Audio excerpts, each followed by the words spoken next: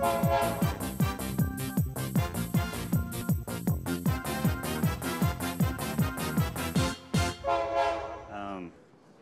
have like 3 minutes before we're supposed to start, but like, who was here for Mike's talk just a few minutes ago? Okay, so this is like part 2, just when you thought it was safe to go back on the web.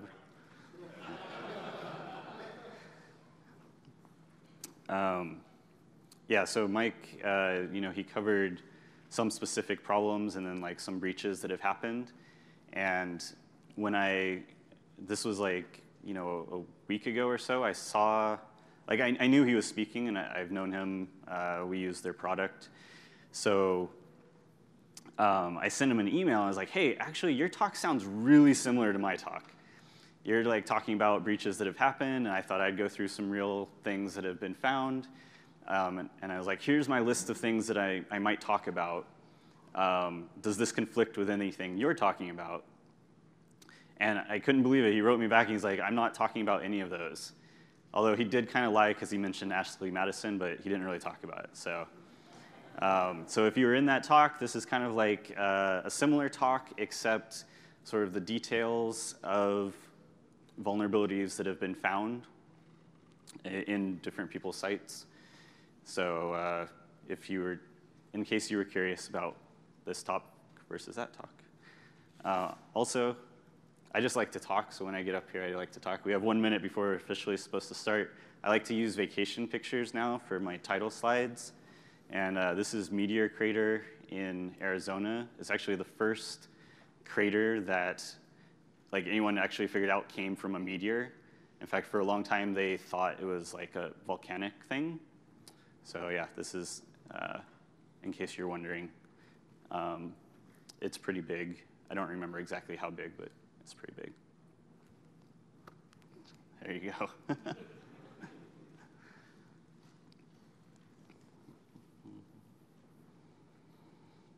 Yep.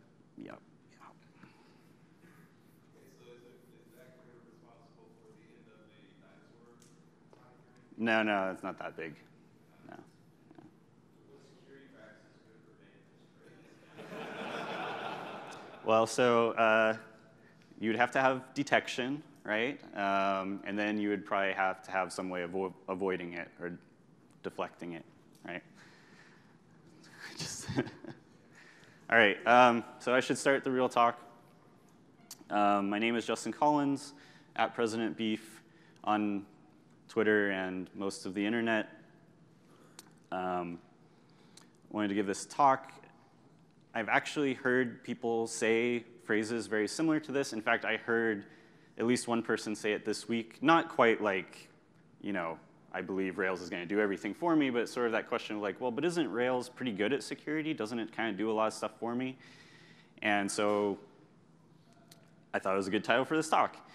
And so the question is, doesn't Rails take care of security for me? The answer, no, it doesn't. And that's all I have. Thank you. This is, I would have put up pictures of my cats, but everyone does that, and mine are not as funny looking as Aaron's, so here's my turtle instead. Okay, so some more details, I would guess. I hate doing these slides, but it's somewhat relevant.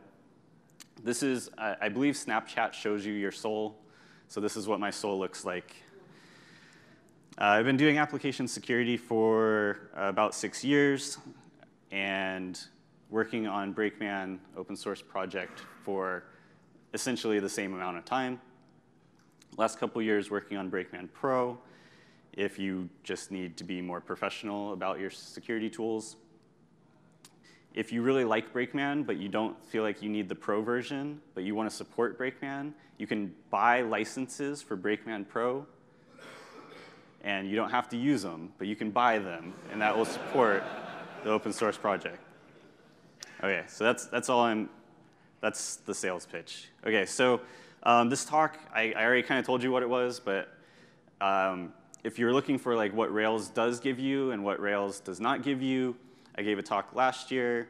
That was the vacation to the Grand Canyon about like kind of the security things that Rails does well, things it doesn't do well, things I wish it would do better. And then Brian Helmkamp, a couple years before that, gave a talk about Rails insecure defaults, some of which have changed in the meantime, so that's good. So if you're interested kind of in that topic, which is not what this talk is about, you could watch those. Like in between those two talks, I did a talk with Aaron Bedra and Matt Konda, where we kind of did like a hypothetical scenario where we acted out like, oh, we're developers and like we wrote really bad code and like these are all the things that are happening because of it. And I don't know how well that went over, but this talk is kind of like that, except this is all real. And these all come from public disclosures, mostly from bug bounties, sometimes from people who didn't necessarily get a bounty out of it. I'm not picking on these companies at all. I like most of these companies, and you know, I'm sure they're great, especially Twitter since I work there. But these are just like the well-done write-ups that I could find so that I could share with you sort of the, not just like, not to pick on Mike, but like not just like their SQL injection, but like what actually happened. And none of these are things that Rails will save you from, essentially. Okay, let's start with Twitter. Like I said, I work there, so I feel like I can share this. It's public anyway, but just letting you know I'm not picking on them.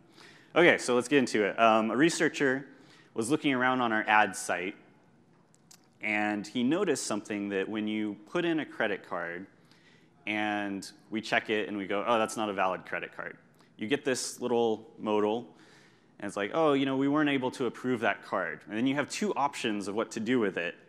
One is try again, and the other one is dismiss. And he noticed what happened when you hit dismiss. There's a method that gets, or a URL that gets hit, and you can see there's like the account ID, and this is actually the bug bounty researcher's account. And then payment methods, handle failed, and then an ID. So I'm starting off the talk. This is a Rails app we're talking about. And so you know that thing at the end is probably the ID for the payment method. And he noticed what would happen is the payment method would go away, right? So he's looking at this number. He's thinking, this is probably the ID of the payment method. What if I just like changed it? Does that still work? Is that going to delete that payment method? Well, it turns out in the back end there was code that looked something like this, where it looks up the payment method from the ID parameter and it deletes it. I still think, like when I was making these, I'm like, that's so weird that dismiss deletes it, but that's another thing. So this is exactly what was happening. And in the sort of web security world, this would be considered an insecure direct object reference. It's a direct object reference because that ID is the row in the database. And it's insecure because we're not checking that the person who's deleting that row actually owns that row. There's another term for this exact thing right here, which is an unscoped find. And I don't think I came up with this term, but then I searched, and it doesn't seem like anyone else uses it. But in Rails, you know, you can scope your finds, or you could not scope them, or you could unscope them. So this is kind of like a find that wasn't scoped properly. So the way you should do this is to scope it to the current user, and then do your find for the payment method, and then delete it. OK, so for this, we paid out $2,800. I'm fairly certain that was our largest bug bounty payout to date. Why? Because someone could delete all of our customers' payment cards, and that's how Twitter makes money, is from people paying for ads. And you can imagine that would be a huge loss for us. So thankfully, they reported it to the bug bounty. We paid them $2,800. All right, next up, United. And I put the links, you know, for later if you want to read the write-ups from the people who found these. So in this case, there's a guy. United launched a bug bounty program, kind of famous because they're like, we'll reward you in like reward miles. which is kind of, not a lot of companies give you that. But then you have to fly United. So, so anyways, he was looking, and what he was doing, he was just proxying the traffic from the mobile app just to see kind of what was going on. And he noticed there was a request. Is that on the screen for you? Oh, sorry, it's a little bit off. It doesn't. The details don't really matter. You know, it's making a post request. I cut out some stuff, but he noticed in the request there's MP number. So United, they have mileage plus or something like that. Yeah. Okay. I don't fly them. So mileage plus number, and he thought, oh, that's kind of like my user ID. What if I change that? You might notice a trend here, right? So he's just like, what if I changed it to someone else's number? What would I get back? And he got back a whole bunch of information. I know this is kind of small, but I'm going to zoom in, including like, you know, what flight they're on or what flight they're booked for, their name, where they're going, is it late, like when's it coming, when it's going, like every leg of the trip. There was like a whole bunch of more information. Well, he noticed in particular, there's a record locator and there's a last name. Any guesses as to why those might be important? Yes, exactly.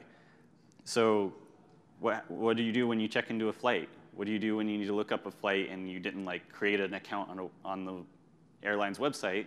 You put in your record locator and your last name. So the reporter who found this, you can kind of see that, he noticed that, yeah, you can go on. All you need is that number and last name. And there's a list here of like all the things you can do. Look at your reservations, change it, cancel it, you know, get a receipt. Another thing he mentioned is like you can see the person's emergency contact information. So whoever they put in for their emergency contact, you could see that. All you need is confirmation number, last name. And you can look that up for any mileage plus member number. So that's pretty bad. There was some drama because he reported it to them and they didn't fix it for a long time, and then he threatened to publicly disclose it, and then suddenly it was fixed, and they're like, no, we were working on it the whole time, and by the way, your report was a duplicate, so we're not giving you any money, which happens a lot in bug bounty, and being on the other side, it just happens, but he didn't get any money for that. I guess it was a pretty obvious thing that other people found.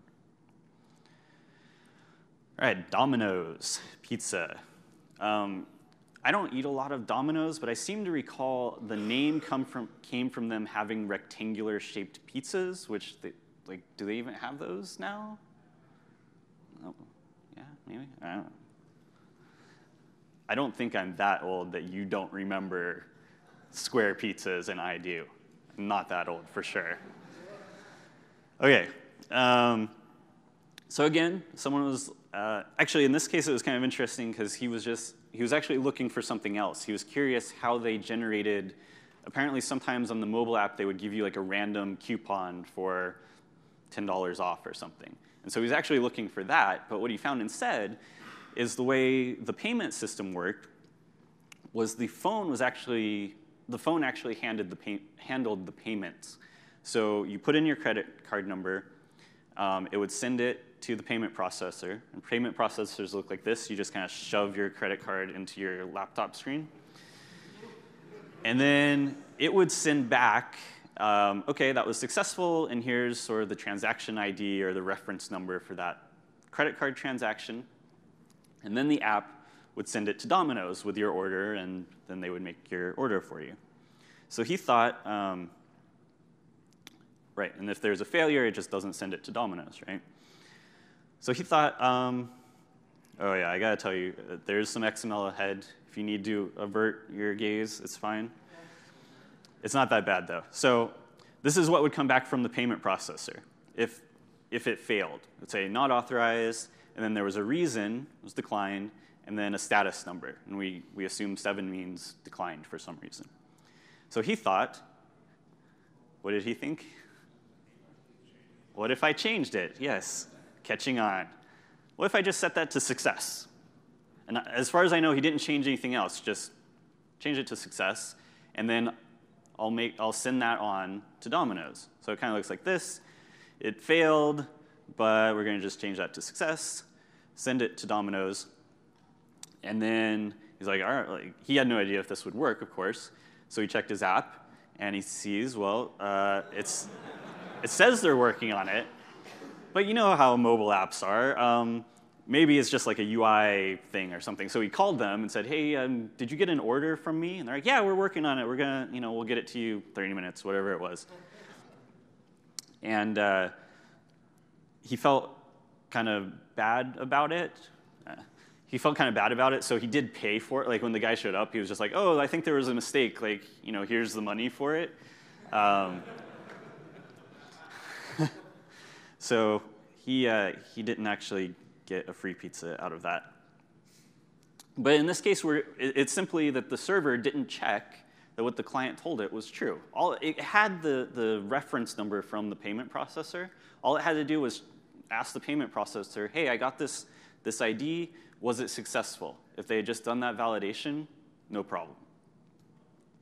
And so a theme in the security world, really, is that you shouldn't trust anyone. And I was thinking about that because I thought, I would just tell you, don't trust anyone. But when you're building an application, you actually do have to trust some of the things that are sent to you, right? Depending on where it comes from. So the main thing is you need to think about who you're trusting and what you're trusting, and if you should, right? So unfortunately, you can't just trust no one. All right, so talk about Ashley Madison. I included their motto or tagline here because I think it's like a total logical fallacy. Like, life is short, so have an affair. It's like, well, life is short, so make your life even worse by ruining it. So they had a whole bunch of information stolen. I don't know how it was stolen. I'm not talking about how it was stolen. But part of what was stolen, database dumps and source code. But interestingly, not just source code, but Git repos, which is very interesting, right? It'll become apparent in a moment why that's interesting. So in that, about 36 million passwords. However, they were hashed with bcrypt, which is maybe not top of the state of the art, but pretty much recommended. Use bcrypt with decent work factor, which they were doing. So that was good. And at the time, not that long ago, but at the time, a lot of people were like, oh, okay, we got to start trying to crack the bcrypted hashes so we can get the passwords. But there was a group that took a different approach. I got to warn you, though, again, even worse than last time, there is some PHP code ahead, but it's not that bad. I think you will survive. I almost rewrote it in Ruby, but it was actually kind of longer, and I wanted to fit it on. So they found some code, and it's calculating this login key. And we actually don't care what that was for. All we care about is the login key was in the database associated with a user. And so they saw this code, and they say, OK, well, it's an MD5 hash. That's a red flag. It's got the username, and it's got the password in it. And for some reason, they're lowercasing both of those, which just makes this whole thing worse. But they're encrypting it first. So now we're dealing with the hash of a bcrypted password, so that's not very useful if I'm trying to crack the passwords. So then they looked in the Git history, and they found that this code used to look like this. So it used to just hash the lowercase password directly. So that was pretty interesting, because they knew the username, and they knew the login key, and they know how it's constructed, so now you can calculate, I believe it's billions of MD5 hashes a second. So this was a good place to start. There was another piece of code, though. And here, LC means lowercase, where they were doing, and weirdly, this was also to calculate a login key, so who knows what was going on in the code base. But in this case, they had username, password, email, and then this secret key. But remember, we have all their database and all their source code, so the key is not secret. username's not secret, password's not secret. The only secret is the password. So this was another avenue that they decided they could use to try to crack these hashes. So they started doing this. About 2.5 million passwords were cracked. They didn't say exactly how long, but they said in a few hours they had this. And remember, there are all these other people who are trying to crack the bcrypted passwords, which would probably take like years and years and years. So in a few hours, they had 2.5 million passwords. In a few days, I didn't follow up with all of it, but like the second post they did, they said they had almost 12 million passwords that they had cracked. To be fair, and I don't have a link to that post, but you could probably find it, most of those passwords were pretty awful passwords. So I think this is an interesting story because they were doing the right thing. They were using bcrypt for storing their passwords. But then on the side, they were doing something with a much weaker hashing function, and that led, I guess I should say researchers, not attackers, to be able to crack the ones that were using the much stronger hash. And if you're paying attention, yes, they were lowercasing the password, but most of the passwords were already lowercase. But as the researchers were cracking them, if they found a hash that worked, then they would just try a few iterations of different capitalization, and they could pretty much get it fairly quickly. And then they compared those to make sure they compared those with they could calculate the bcrypt hash, and so they could be like, yeah, these are actually the passwords. So don't use weak hashing algorithms. I know this example with the picture is not actually a hashing algorithm, but it's the idea, right? You're trying to hide something, and you kind of feel like you hid it, but you didn't really. So just avoid using MD5, avoid using SHA-1, use SHA-256 for this kind of thing. Well, not for passwords, but for things other than passwords. All right, Facebook. This one will be really quick. So you want to reset, or you forgot your password on Facebook. So you go in, and they say, OK, we're going to send you a 6-digit code. You type in the code, we'll reset your password, or actually, I don't know what happens after that, but we'll get you into your account. So 6 digits, how many possibilities is that? Yes, very quick, 1 million. So that's actually a reasonable number to just try all of them. So a researcher, just to let you know, for bug bounty and probably other security researchers, the forgot password flow is often a weak point in websites because you're basically saying, I don't know the true credentials that I should be using to get into your site, so give me some other way to get in. And a lot of times there's flaws in that. So he's looking at this, and he hit it, and I don't know how many times he hit it, but it was rate limited. So he's like, well, OK, that's expected. But then he went over to another site that he happened to know about, which was Facebook's beta site. Well, it just happens to turn out that they did not have rate limiting on that site. So essentially, for any account that he knew the username, email, or phone number, he could get into their account because he just requests the code. It doesn't matter what the code, wherever that went, it doesn't really matter. And then you just sit there trying at most 1 million times in the absolute worst case, which you could do relatively quickly, especially compared to trying to brute force a password. So in this case, it's just straight up missing rate limit. Should have been a rate limit. There wasn't one. And interestingly, this is probably the simplest of all these examples, and yet he got the most money because the impact is, well, gee, I can get into anyone's Facebook account.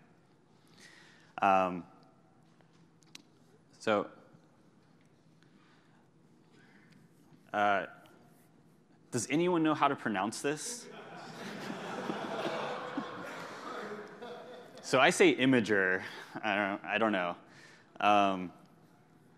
So Imager, you upload photos or whatever, and people look at them and comment and upvote or whatever.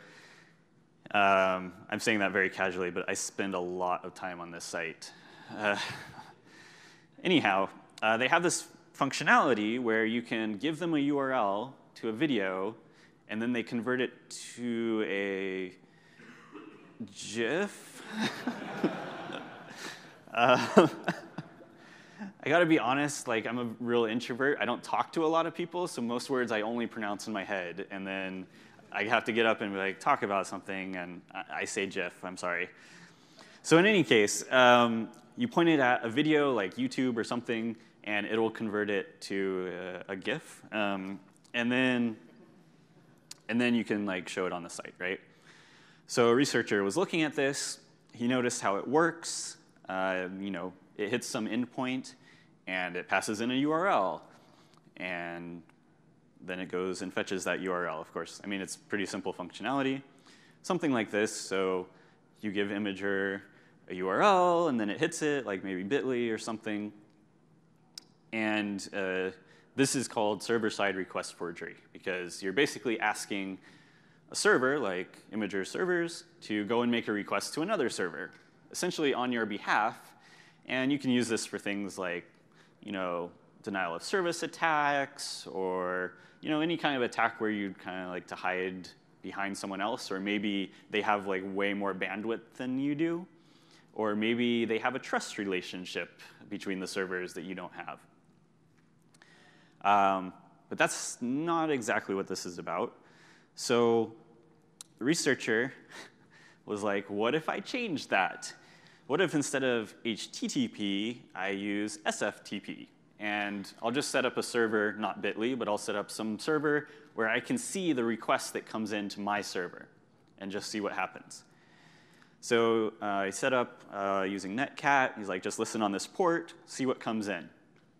One of the things that came in was, hey, I'm coming to do my SFTP or whatever. First string that comes in is like, oh, I'm a libcurl, and this is my version number. That's pretty useful information. And so what he did was he basically started trying all these different protocols, and essentially Imager would just, whatever you gave it, it would just go and do. And I didn't go through the whole example, because it's from a security point, it's not that interesting.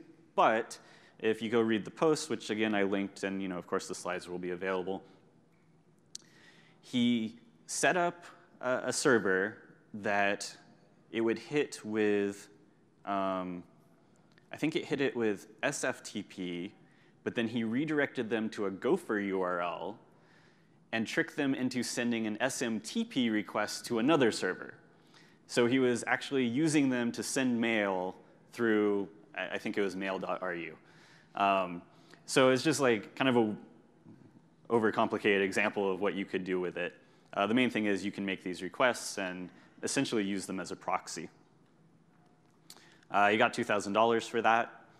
And I don't think I put the slide, but basically, if you're not expecting to make these kinds of requests, you should be checking that you're not making these kinds of requests. So you got $2,000 for that. All right, last example. And I realize this is also Facebook. I'm not picking on them. So this came out a little bit ago. There was a lot of drama around it. I'm not going to talk about the drama or the causes or who may or may not have been at fault. I'm just going to talk about what he did, because it's just such a really interesting example of going from having some little bit of information, research. Well, anyways, why did I have to tell you? I'm going to tell you what happened. It's just a very interesting chain. So he's a bug bounty guy. He's a security researcher. Someone tells him, hey, I saw on Instagram, they seem to have some kind of admin panel that's on the internet. That's all I really know about it, but maybe you can check it out. So he starts looking around like, what is this, whatever. He ends up on GitHub, and he notices that this admin panel is actually open source. And you may notice something, which is, this is totally a Rails app. right? We're at RailsConf. I'm bringing it back, all right? Started with a Rails app, ending with a Rails app. So this is a Rails app. So he pokes around. There are well-known issues with the Rails apps, right? And he finds this. Yeah. All right, so you're well aware. So he finds the secret token. And honestly, like, is it bad that this is here? Yes. But if you're, probably the point to take away here is that if you're using an open source Rails application somewhere in your infrastructure, you should go and change this value, right? OK, so he sees this. So he's like, well, that's pretty good. And also, this is running Rails 3.2.14, which is, I believe, from 2013. So pretty old. And he does some more research. It doesn't really matter. Because we know in this room that Rails 3.2, the session cookie is signed, but it's code that has literally been marshaled to a string. But it's signed. And usually the signed part is kind of what keeps us safe. But he has the signing key. And when you unmarshal code, it's possible to execute code. We're probably, if you've been around for a couple years, you probably remember 2013. So session cookie, signed, marshaled code. And if you have the signing key, you essentially have remote code execution. Now, if you read his blog post, I actually got a little confused because the exploit he used was for Rails 3.2.11, or no, 3.2.10, which was supposed to be fixed in 3.2.11, but then he used it on 3.2.14. So I have no idea what that means, but I'm just letting you know. But in some case, however he did it, he was able to create a forged session. Server accepted it because he signed it with the correct key. They hadn't changed it from the open source repo. And he got a remote shell on the box. So at this point, like, honestly, he was done. And again, I'm not talking about the drama, but this is where it begins. So he has the remote shell. That's awesome. But what can he do? So he decides, well, there's a database for the web server. I'll just connect to it through my shell and see what's there. And what is there? Passwords are there. That's awesome. However, they're encrypted. OK. Now, there isn't like an MD5 bypass this time. Instead, what happens is he's like, well, whatever. Like, I'll try cracking them anyway. You know, long shot, but I'll just try it. Well, like jackpot.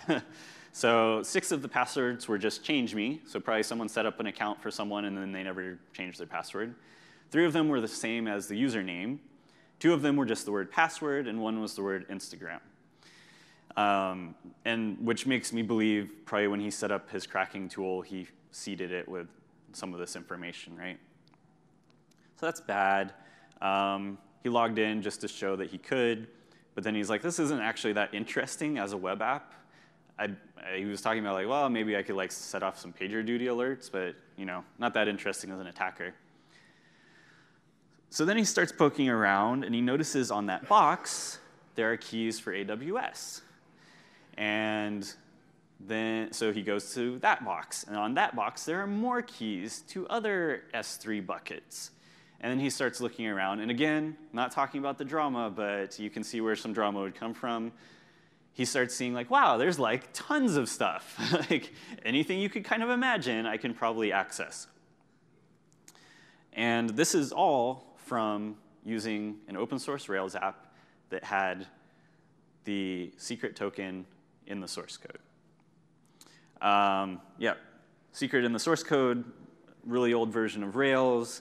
There were weak passwords, which he didn't use for anything except for logging in, but weak passwords. And then the keys were sitting on the servers, which, like, how you solve that, like, I think that's like the worst or the least bad thing on this list, really. So he did get $2,500. I don't know if it was worth the drama that he went through. again, you can read that on the internet. All right, so just to kind of summarize here, I'm sorry, it's kind of off to the side, but things you should do. Okay, so verify that the current user can do the thing that they're asking to do, that they can access the data they're asking to access. And I want to point out that this is not just from the web browser necessarily. If you're in a service-oriented architecture, you got to think about that too, because again, think about who you're trusting, think about who they're trusting, and never trust the client. So think about those trust relationships. Always try to use strong hashing algorithms. And I know there's a strong temptation when you're like, well, this doesn't really matter. I'm just using it for this, or I'm not really hashing their password, or something along those lines. You can use SHA-256. It's super fast and strong. So just use that. For important actions like logging in, confirming codes, any kind of action that is either someone can brute force something, or even if it just causes you financial loss, put a rate limit on it. Don't put your secrets in your source code. And it's kind of a hard thing because you're like, well, but my source code's right here, and then well, where do I put my secrets and so on? But the thing is, if you have someone steal your source code, which happens because it happened to Ashley Madison, you don't want to have your secrets right there in the code. And certainly don't put them on GitHub, which it happens all the time. So if you just don't have them in your source code, it's just not a problem. And then finally, I know it seems like such generic security advice, always use strong passwords, but think about when you're at work and they're like, oh, we just set up this admin panel and here's a password or whatever. What if that admin panel ends up on the internet? You don't want to be the person who's using the password. You're not going to feel good when your security team comes to you and says, by the way, someone just logged in with your account and your password was password. It's not a good time. Okay. People always ask about resources. I know people were asking Mike. He probably actually knows better. But if you're totally new to web vulnerabilities, check out the OWASP Top 10. It is a good list. It's a very good reference. If you're looking for what should I do as opposed to what should I not do, there's a new OWASP Top 10 of proactive security controls, which sounds very formal, but actually the documentation, it's very good to go through. And it tells you things like think about who you trust and protect stuff and encrypt stuff. It's just kind of a good checklist to go through. If you're looking for hands-on, trying stuff out, the last two are actually from Invisium, but RailsConf is an OWASP project. It's a purposely vulnerable Rails application, but it also gives you hints of maybe you should try this or that. And if you really want to, it'll walk you through things. So it's a good resource. And then also Invisium has these seccasts, which you do have to sign up for, but they're free. And they're a pretty good resource for Rails security and security in general, both on sort of defending against things and also trying to hack into stuff. All right. Okay, so made this slide. So I believe almost everyone at this conference is packing stickers to give away. So if you would like one of these three, I have them with me.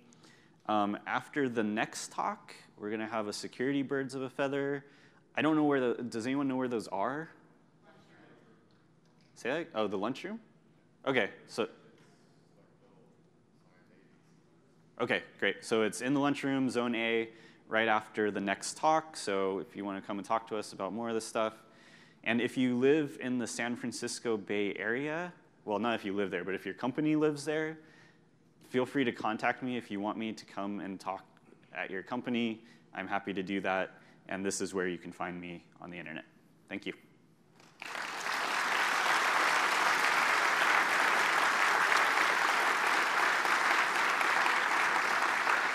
And yeah, so the question is, aren't those bug bounty payouts kind of low? And there's I can talk forever about bug bounties because it's a hard thing. Like, what are things worth? And I mean, yeah, maybe you think it's low, maybe they think it's high. You have to also consider like what's their budget for bug bounties. Of course, Facebook has a ton of money, so. And yeah, I mean, the other guy that did the Instagram thing, his whole thing was like, they should have paid me like $1 million for this. So yeah, it's tough, honestly, because I've been a part of a couple bug bounty programs on the like receiving side, and it's very hard to think through like what's this worth? How much do we pay? How does it compare to other things that we've seen? And I mean, the thing is like, well, this could destroy our business. Like, can you really go to your finance department and be like, we'd like to pay them like $500,000? Like, no one's gonna go for that, right? Even if it could have wiped out their whole business. So yeah, so the question is, where do you put your secrets? Because someone has to actually use them at some point. I mean, there are products that will do it for you. Essentially, you want to store them somewhere and make sure that only the servers that actually need certain keys get those keys. That's basically the best you can do. And then you protect that store of keys. And the nice thing though is if you automate all that, then you can rotate them really easily, which is nice. But yeah, you basically just you got to put them somewhere and then make sure they're encrypted there, and then make sure they only go to the boxes that need them, and that access to that, like you don't want someone using the Rails CVE that Mike mentioned to read those files if you can help it. Yeah, so the question is, even when you're doing it that way, like how do you securely transfer them between servers? I mean, I gotta say, like at some point you reach a point where you're like, okay, like it's safe enough, because really the main thing is them sitting on servers where they shouldn't be, or being too widely available. You don't want everyone in your company to have access to the main keys. Of course, when you are transferring them, I mean, you could just use SCP or something, and you can have keys you'd have keyless. I mean, you'd be using SSH keys on the servers. Yeah. Or, I mean, if you want, you can encrypt them and send them over SSH and decrypt them on the box. I mean, but then you have, like you said, the next level, like, well, but then we have to share the key to decrypt it. And yeah. Like I said, there are like kind of commercial solutions. There are also open source solutions, actually, you can look into. But yeah, honestly, it's just a hard problem. And I think you just have to get to a point where you're like, this is not our weakest point anymore. There's a question over here, I thought? No? OK. All right. Well, thank you very much. Personal question.